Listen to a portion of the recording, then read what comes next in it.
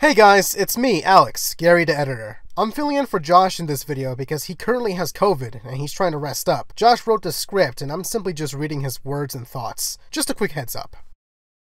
Disney's remake of Pinocchio finally came out with a teaser. I'm sorry, but you cannot top the classic scene. I've got the whole world to see. Nope, can't top it.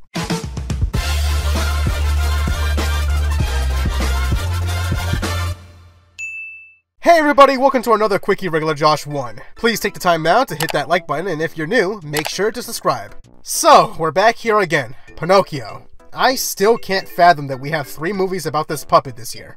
And of course, one of them has to be a Disney live-action remake. I've already made it known that I do not like these movies, mainly because they're seemingly pointless to me, while also usually being worse than their animated counterparts. Not to mention that these are purely just cash grabs in my eyes, especially considering that we have more remakes on the way. But here we have Disney's Pinocchio. I've seen the animated movie a few times when I was a kid, and I'll admit, there isn't too much I fully remember from it. It's been probably 2 decades since I've last seen the movie, so I can't exactly say too much on how nostalgic this teaser was or anything. Besides, this is only a teaser, so it's only showing us a taste of what the movie's gonna be like. Does it look nice? Yeah, it does. I'll say so far that the colors and the cinematography look fairly good. Even some of the animated characters in this don't look too bad. I'm just so glad that they can go with a realistic approach here, because, as we've seen before, realism isn't always better. I was a little shocked to see the Blue Fairy because I somehow never knew that Cynthia Erivo was playing her. That was a surprise to me. Tom Hanks' Geppetto, I'm pretty sure that's gonna be good. How can you not like Tom Hanks? So yeah, just from what they've shown us, the look of the movie seems nice at least. But you wanna know something weird about this teaser?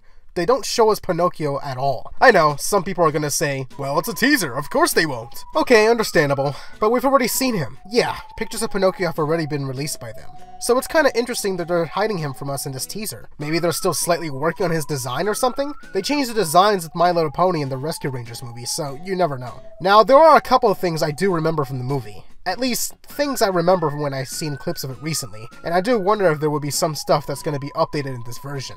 Like for instance, will this movie be remotely as intense as the 1940s film? I can't say I remember ever being scared when I watched this as a young kid, but plenty of people talk about how scared they were with certain scenes and visuals in this movie. Will this new movie still have the kids being turned into donkeys in this new version? Are they gonna keep in the storyline about basically child abduction and human trafficking? And I know damn well that you can't have Pinocchio drinking and smoking this flick. That ain't happening. I'm sure a lot of that is going to be toned down for this remake. It certainly wouldn't surprise me. Pinocchio comes out September 8th on Disney+.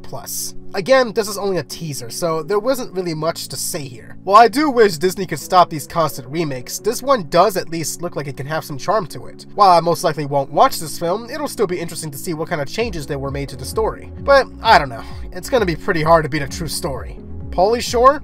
Best Pinocchio, don't at me. What do you guys think of Disney's upcoming remake? Are you looking forward to it? Also, were you scared when you saw the original film? Let me know in the comments. This isn't a regular bunny in the regular world, but rather a snail or something. I don't know. Thanks for watching, guys.